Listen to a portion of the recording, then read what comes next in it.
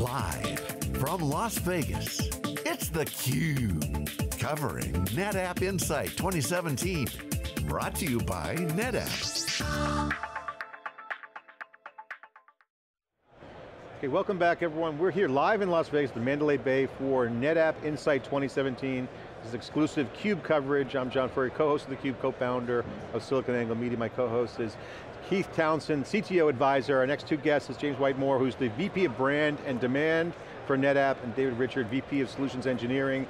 Guys, welcome to theCUBE. Thanks for coming on, appreciate taking the time. Thanks for having us, thanks for So we're kicking off the day here, a long day, we're going to go up to like 7 o'clock, I think, of interviews with the folks. A lot of exciting things happening with NetApp. Obviously, data is changing the world. We're seeing a lot of those examples in the real world. Yep. Don't want to rehash, we just talked about it on the intro. But society changes from the boardroom to the dorm room, from play to work. Yep. You're seeing every dimension of life changing. Yep. We call this digital transformation in the enterprise, but it's affecting truly everyone. This is the consumerization of IT playing out in real time. People are reimagining how life and work is happening. Yep. NetApp, a great leader, entrepreneurial company, back in the 90s, always had that DNA.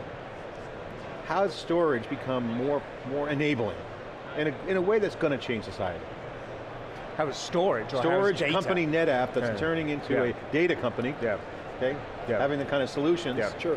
What's the brand promise? What's the DNA of NetApp right now? Well, I think kind of like data first. It's kind of like, we were really not a storage company anymore. We are a data company. And we will help our customers put data at the center of their business. Not think about storage, but think about data and where it is, what it does, how they use it, how they bring data from multiple places, multiple partners, and really put it at the center of their business. David, I was talking with 8 years ago with NetApp folks. You guys were kind of progressive and in Amazon.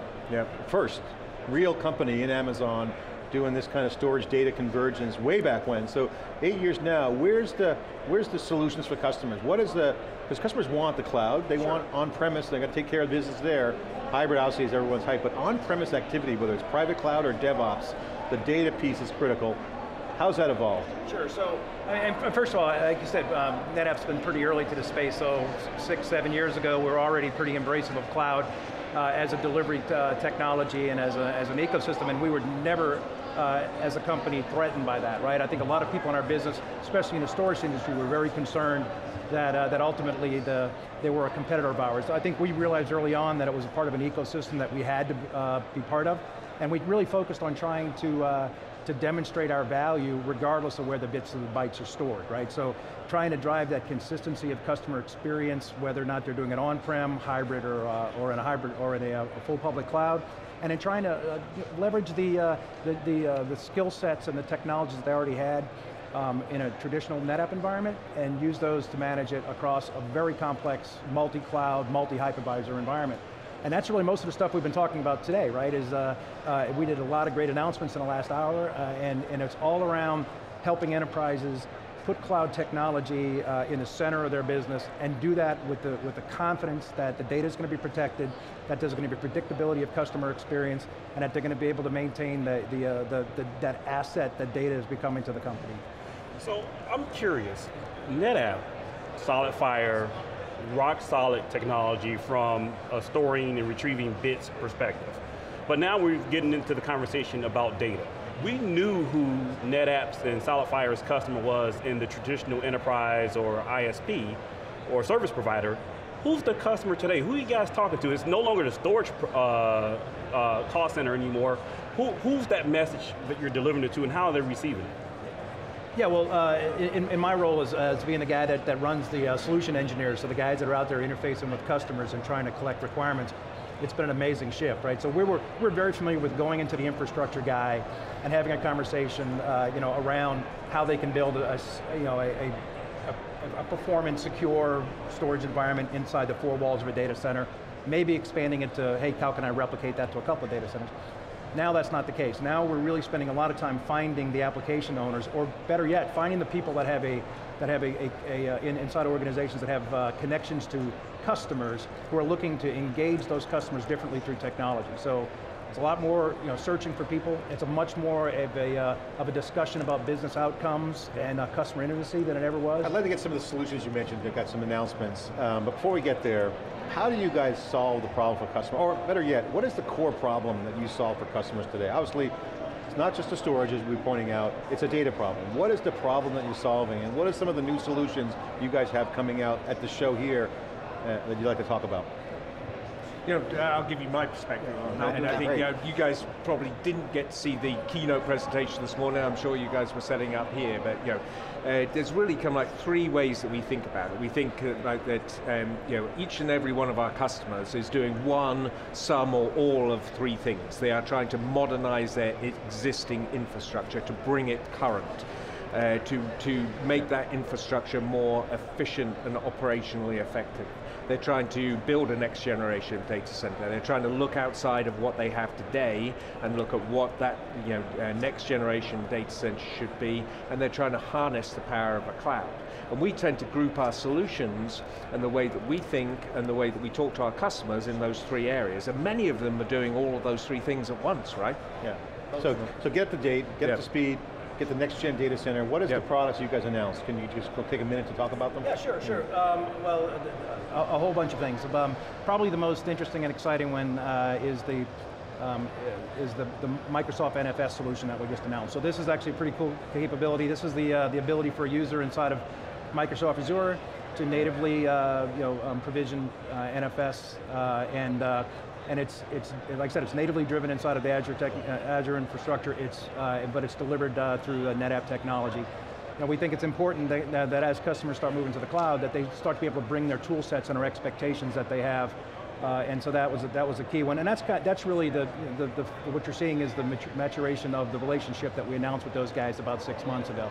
Also a couple of other things there about deepening the relationship around some of our backup products, and especially around helping customers protect Office 365 applications in the cloud, so that was a big one. Most recent release of Data ONTAP 9.3, we did our first pre-announce of that today. Same thing, it's a lot about, obviously it's leveraging the new technologies around performance, right? So this is NVMe, this is high-speed interfaces and flash, which obviously is very important today when you're really trying to, when you're building applications that latency really matters. So that's a big thing.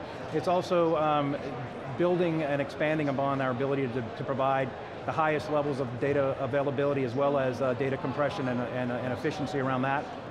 So that was a pretty big one. We're continuing to evolve the tool set around cloud, right? So the things that allow our customers to be able to orchestrate and maximize and visualize their utilization of the cloud, and some other products around helping customers truly do multi-cloud and multi-hypervisor in an operational way. Great. All right, final question for you guys both to share. This comes up a lot, so I'd like to get your thoughts. What are customers saying? Share some anecdotal sound bites around what customers are saying about some of these challenges, because they're pretty significant. You got to take care of business and modernize infrastructures, blocking and tackling. You got to do next gen, which means either software paradigm, DevOps, or private cloud ready, and then obviously cloud apps. That's a hybrid and or public-private, whatever you want to call it. That's a lot of work. Now over the top, you got data governance, you got IoT around the corner. I mean, this is really, really challenging for CXOs.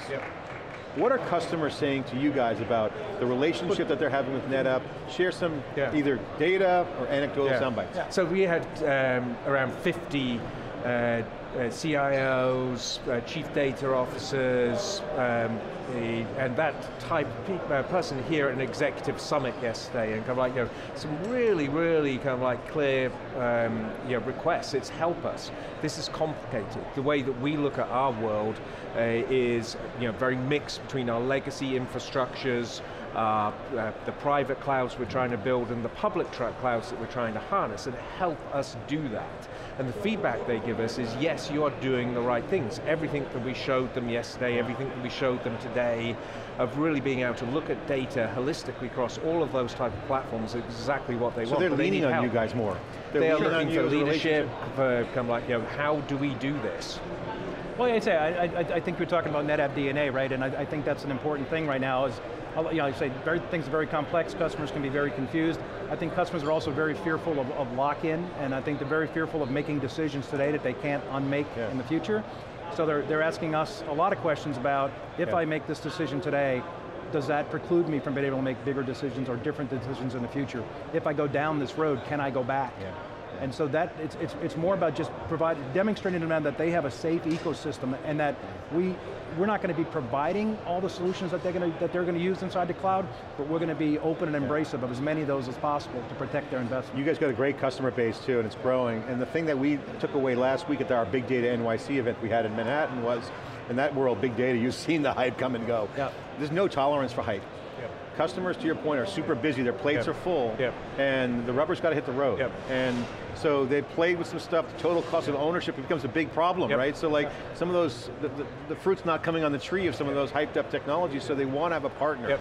You guys hear that same thing? In general? Definitely. And if you go, I'd encourage everyone to go check out the recording of the general session this morning, some really clear demos of how we are helping customers, how we are really helping them drive efficiency in their existing infrastructure, to work across clouds, all of the hyperscale clouds, to bring a next generation data center platform together based on SolidFire, HCI products, really, really clear things that we're doing to help them. You can't just buy a new digital transformation product, you got to lean on what you got and build from there. Big. Well, but you can't buy hybrid cloud, right? There's no SKU for that. But there's also, there's almost this consumerization of IT where there's expectations that things should be that easy, right? And especially I think at some senior levels, there's an expectation that they're trying to drive change down into their organizations, and organizations are being resistant to it. But often it's just that things are still complex. Well, that's a good point. We're going to get into some other segments around that. That speaks directly to the automation. That speaks to the non-differentiated labor that's shifting to more labor activities, value activities. We're seeing that certainly in the Wikibon data on our side, but great point. They want the ease of use of consumer. Wait, it should be magic. It should be like a Tesla, right? Everyone wants the self-driving storage. So thanks for coming on, appreciate it. Kicking off day one here at NetApp Insight, check it out, they got great demos. Again, it should be easy, there's a lot of work involved. If you're an enterprise, check out NetApp. It's theCUBE, more coverage after this short break.